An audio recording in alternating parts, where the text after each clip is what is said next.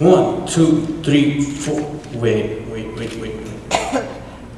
Just out of curiosity, how many people do I have in the audience that actually play instruments? Just by a show of hands. Any musicians in the audience? Man, there's a lot of y'all. And somehow I still can't find a band. Anyways, I'm pretty sure y'all all know how close a connection we can have with our instruments, and that special connection that you feel whenever it is that you play. That feeling that never goes away. That moment when you're playing, when people clap, and even though you feel like not the greatest star out there, you do just for a tiny bit that moment that is the greatest moment of your life every time you play. See, that's the feeling that I get. But it wasn't always like that.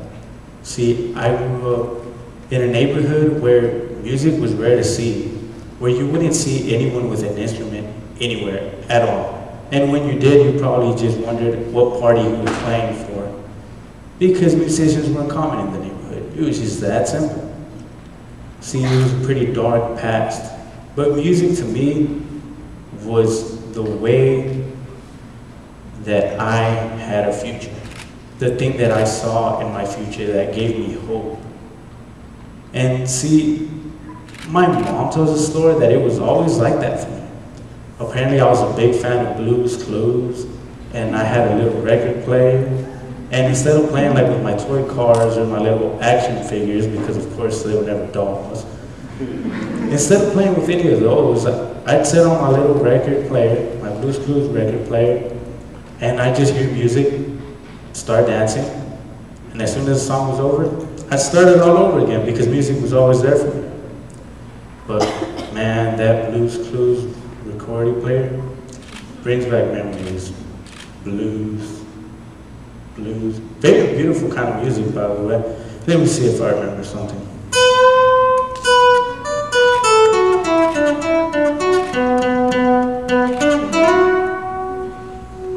Something like that, right? I'm not too sure.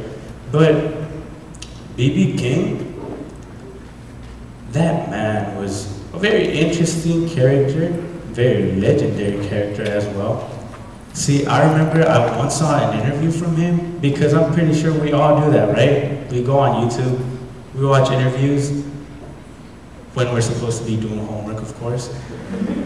We watch interviews, and that one specific interview really showed me how important his guitar was to him, how that guitar showed his story.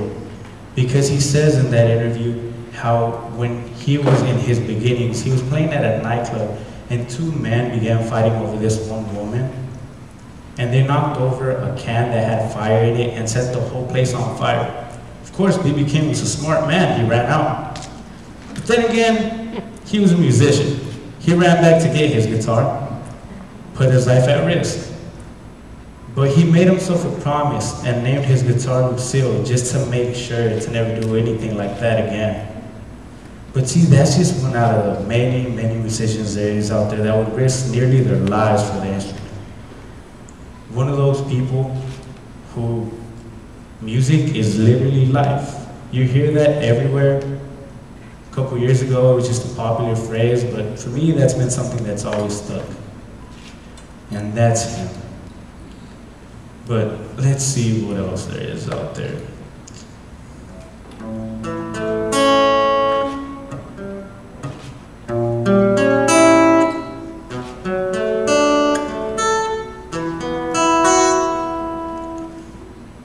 I'm not too sure I hit that right, but Garth Brooks was an amazing player. No one can ever take that away from him. I mean, he's opening the radio for Reason X here, right? And closing too. I've never heard about that before. But man, his career goes way back. 30 years, I think? Yeah. He started off in 1987, and his story is just interesting because I go to a school that y'all know is mainly education. Education is your main thing. Education is your key to success.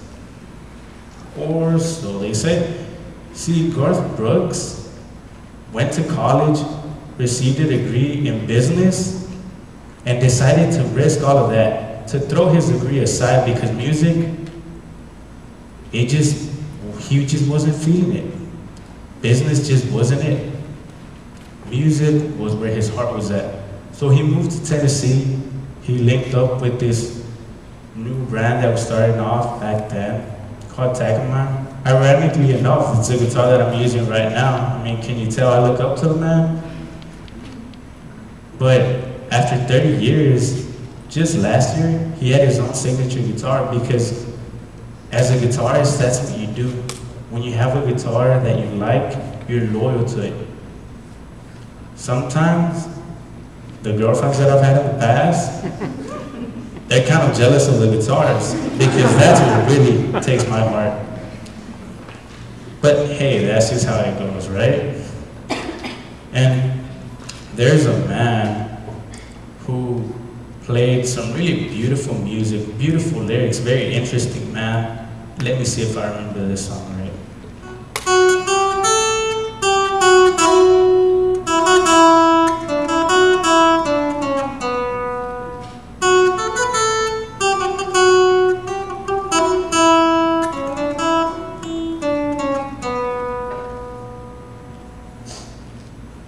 So, always on my mind. That's my instrument. I'm pretty sure he wrote the song to his instrument too. He's never left that instrument. It has holes in it and whatnot. I'm pretty sure y'all have seen Willie Nelson's guitar. It's pretty interesting. But it wasn't always that guitar. I think he got it, if I remember right, it was 1969. I think it was because some drunk guy broke it when he stepped on it. I don't think you're supposed to step on guitars, but that's just me. And then he moved south to recreate his career. And man, I've never really traveled, but I've heard people tell me it's hard. At least that's what I thought from that interview as well. Because see, he told the guy from Rolling Stone that he had to sleep in driveways and whatnot. Doesn't seem very fun. Seems kind of dangerous too. But that instrument, he said it always gave him the life to continue and to keep playing. He actually said that he fell in love with the tone of the guitar and that he'd never change it. One of his techs actually said in another interview that his promise to his instrument is so deep that he actually said that whenever his instrument gives out, he will too. I guess he means he'll no longer play. Hopefully, that's a while from now. Really like his music. But see, that's his story. A story of a man that's never given up. A story of a man that's in love with his instrument. Yep. Those three guys really love their instruments, huh? And me, I mean, I'm not calling me B.B. King or Garth Brooks or Willie Nelson. Yeah, I'm not that good. But it's not just that. It's not just, for music, it's not just trying to play like someone or trying to recreate another artist. Especially not after you get that first instrument that you can, for whatever magical reason, you can never get rid of it. Even if you find it in your closet just thrown in the back, you just never throw it away. And occasionally you have that one little cousin that comes by and grabs it and you're like, hey, leave that alone. Because you know how special it is to you. You don't play it anymore, but it's still special. And see, me, I try to change that. I try to change the fact that that one first instrument was never sought after again. Not after you got a better guitar, not after you played amateur, professional. Not too sure, but I played all right. And this was the first guitar that I ever had. It was originally orange, and it had like all these holes in it, but that didn't look too good, so I just painted it. But when I painted it, I didn't know how exactly to paint it. I wanted to paint something that represented my life and things that I'd been through. And so the white, I'm pretty sure we've all heard in weddings, oh yeah, the bride wears white because it's happiest day of her life. And my guitar makes me happy. And not just that, it makes me feel the purity that my life now has because of music. And see, when I painted it, I had my dad, my uncle, and people helping me out ask, why don't you just paint it all white? It makes it easier. And I mean, they weren't wrong. But I really, really wanted the guitar to show my life and my story.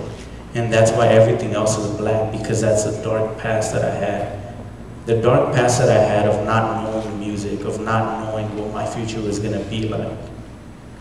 And the blue palm, I mean, that's pretty self-explanatory. Blue's Clues is still my favorite cartoon. But that's just my story, and that's just a couple stories and a tiny bit of music. Thank you.